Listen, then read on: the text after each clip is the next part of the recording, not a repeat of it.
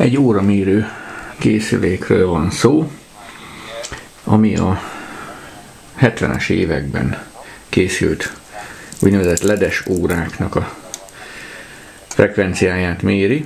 Ezekről az órákról van szó. A készülékben van egy kristályoszcillátor, ami fűtve van.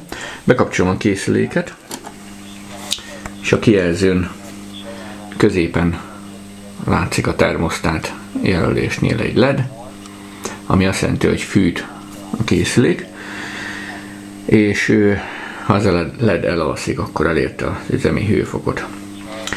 Közben majd figyeljük ezt a LED-et, de közben rárakok egy órát. Ezekről az órákról van szó, rárakjuk az órát és megnézzük.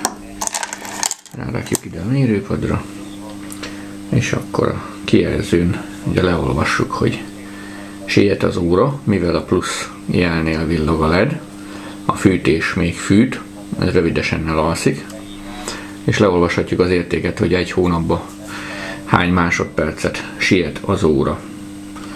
Jelen pillanatban azt mondja, a fűtés LED az már el is aludt. Megnézzünk egy másik órát is.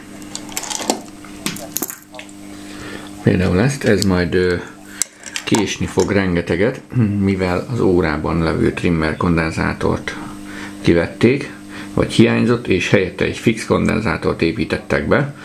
Gondolom, amilyen találtak, és ebből adódóan, hogy a mínusz jelnél világít a villog a LED, és ez 657 másodpercet késik egy hónapba, tehát ez rengeteg, mivel nem sikerült bepontosítani a kvarc frekvenciáját.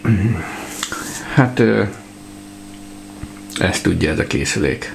Alkalmas még elem mérésére, de ez bármilyen kézműszerrel elvégezhető. Itt a kurrens dolog, ez a mérés, amikor az órát ráhelyezzük és kiírja az eltérést, hogy milyen pontosan jár egy karóra.